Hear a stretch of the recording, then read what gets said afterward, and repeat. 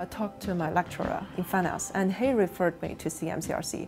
As he said, CMCRC would be a good choice for me because it gives me industry exposure while I'm doing research. So for me, I was working in banking and I'm very interested in investment.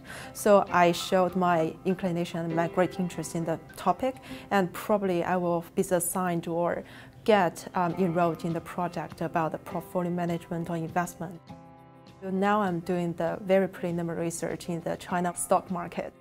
The 50,000 CMCRC scholarship is actually great because for my understanding, the average PhD student cannot get so much, or probably only half of the scholarship only as a student. But here we got the working experience with the sponsors. It's really an advantage for all the students. So we got students from different universities, institutions, and they got their different industry sponsors. So when we sit together, we actually, as a think tank, different ideas, different nationalities, different expertise, and when we talk, it's like the exchange of ideas. It's very exciting for me.